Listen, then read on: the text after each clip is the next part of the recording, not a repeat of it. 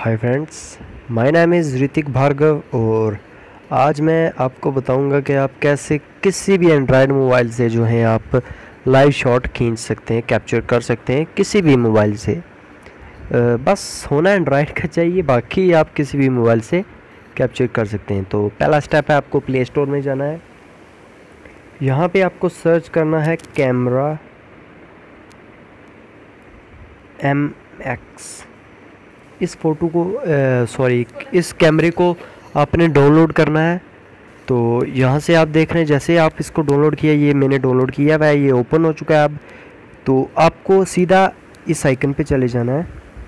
तो ये देख सकते हैं आप, जहाँ पे ऊपर ये ब्लू कलर का जो आपको घूमता हुआ दिख रहा है, ये वाला चीज़, तो ये आप जैसे बंद कर देंगे तो इसका मतलब लाइव शॉट जो है वो कैप्चर होना बंद हो जाएंगी।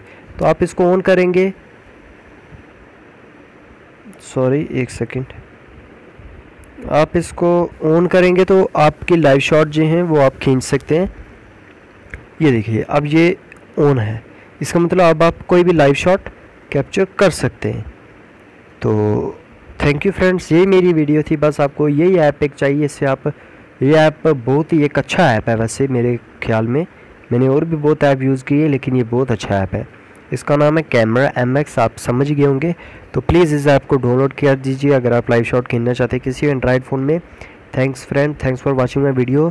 और अगर आपने मेरा चैनल सब्सक्राइब नहीं किया तो प्लीज़ ब्रदर और सिस्टर, प्लीज़ मेरा चैनल सब्सक्राइब कर दीजिए। Thank you.